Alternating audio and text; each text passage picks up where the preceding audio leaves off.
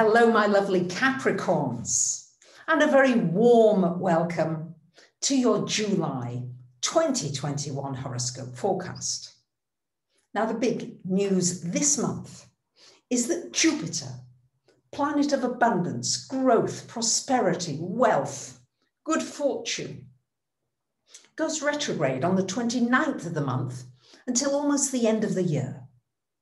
So this is a good time towards the end of this month to look back over the last 3 to 4 months at projects you began, at things that you've expanded into, and to reassess, maybe to restructure, to realign, to look at maybe areas where you could have grown and expanded a little more, and areas maybe where you've just gone a little over the top and you need to bring things back into balance. But more about that as we go through this month. On the 10th of the month, we've got a lovely new moon in your 7th house of relationships. And on the 12th of the month, Mercury comes to join the party in the relationship area. So Capricorns, this is a wonderful time for new beginnings in relationships, new possibilities, maybe a new relationship, maybe the renewal and revival of an existing relationship. And with Mercury there as well, this is a great time for clear communications, for listening, and for doing your best to see the other side's perspective while not losing your own authenticity and making sure that you speak out what is important to you.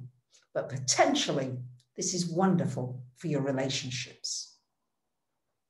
On the 22nd of the month, we have got Venus coming into your 9th house. On the 23rd, the Sun coming to join Mars in the 8th. So Sun and Mars in the 8th house, this is a wonderful time for putting energy into anything mystical, magical, esoteric.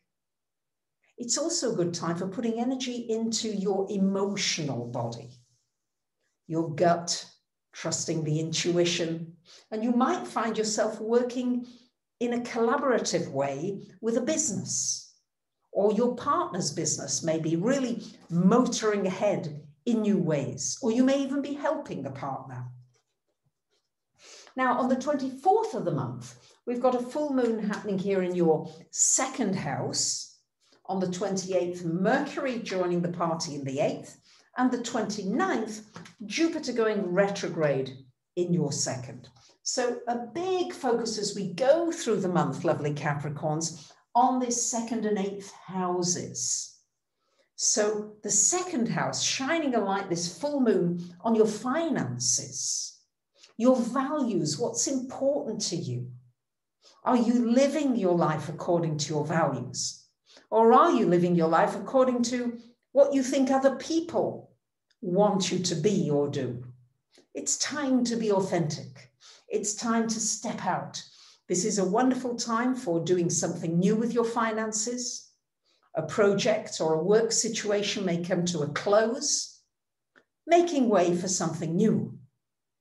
It's also a very good time for any kind of action to do with tax, insurance, banks, mortgages, loans, all of that. It's a great time for getting it all sorted and just moving forward and getting things that might have been hanging over for a while, just getting them done and dusted. And on the 30th of the month, we've got Mars coming to join Venus, and they're very happy together, these two, in the 9th house. The 9th house has to do with travel. So you might be going on a trip. You might meet somebody special on a trip, a love, intimate, or a friendship. It's also great for learning, for studying, for taking your knowledge to a higher level than before. And it's also wonderful for your spiritual journey, taking that to new lands, new perspectives, new possibilities. So I wish you a wonderful month, my lovely Capricorns. And I thank you for liking the video, commenting, sharing, and subbing. Bye for now.